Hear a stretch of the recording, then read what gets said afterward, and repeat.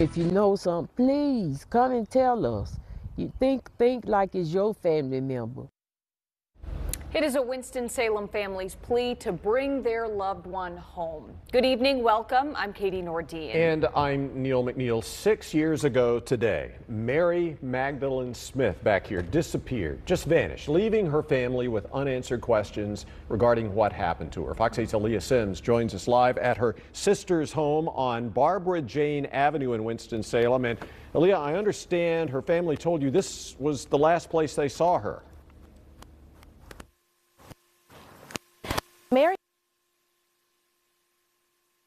and still has flashbacks of her aunt leaving this.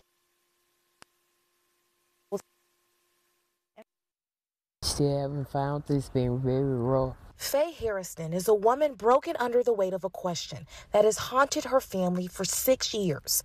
Where's her aunt Mary Magdalene Smith? It's hard because we don't know where she's at.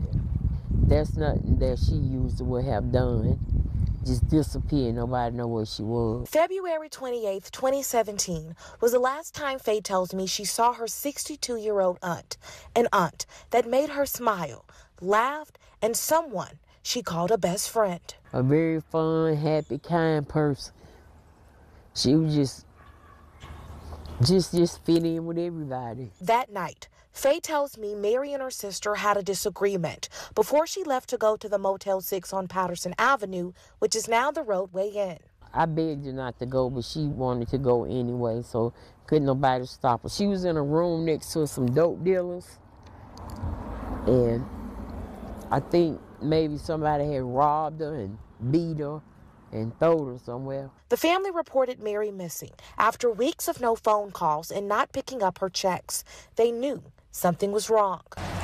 For years, Mary's family has kept hope alive with active searches, which all came to a dead end with no leads in the case. My mom and them keep saying they think she's dead, but I don't want to think like that about her because I love her so much.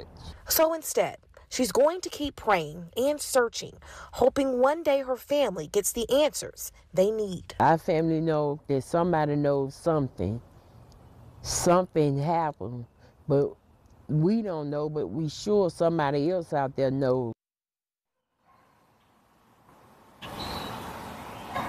Now, Faye goes on to say that she has not received any updates from the police department in 5 years. So as you can imagine, this is very difficult for the family. If you have any information, you are urged to call the Winston-Salem Police Department.